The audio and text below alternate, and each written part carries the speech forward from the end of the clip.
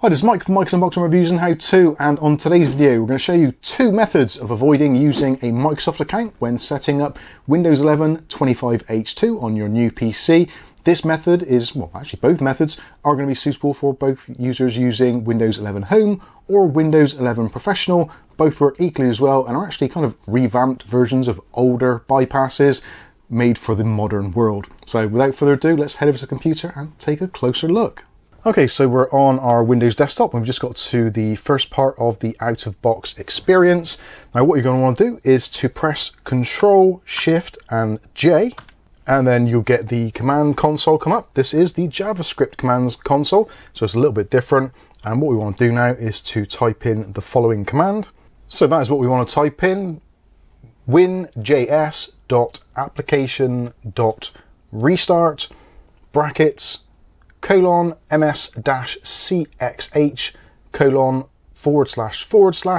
local only comma end bracket. And when you've got that, obviously make sure that yours looks the same as ours and also has the capitalization in the correct places. It is important. And when you're ready, just press enter. So now we've got the new pop-up saying create a new user for this PC. So press escape, and that should exit from the command console for JavaScript. And then you can just go ahead and do what you would normally do, just put in a username, so new user, etc. You can choose to make a password, etc., all that kind of stuff, or just click on next, and you then basically bypassing the Windows setup process for the rest of it, such as Microsoft account, etc., etc. So that's a pretty good one. So now let's take a look at another option.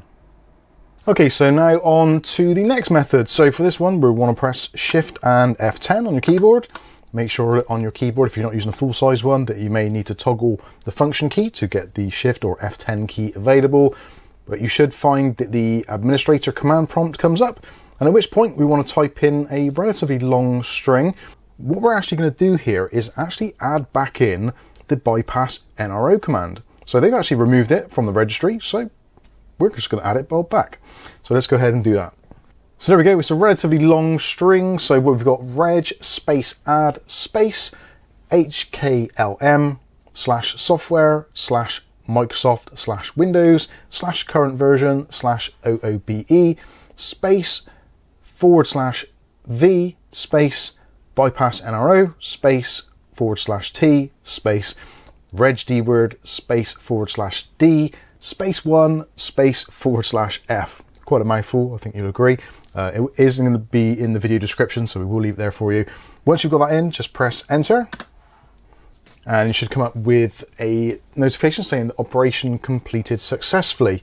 So that's great. So now what we want to do is type in shutdown space /R space /T space and 0, and then press enter. At this point, it's probably a good idea as well to disconnect your Wi-Fi antenna or turn off Wi-Fi if you possibly can, and also remove any network connections such as your Ethernet cables, that kind of stuff. Once you've done that, press enter, and you'll get the message, just a moment, and we're waiting for a reboot. And at this point, we'll be greeted again by the out-of-box experience, so just choose your settings as you would do normally. And normally it would connect you to a network, but now we do have the option here for I don't have internet. So we can click on don't have internet.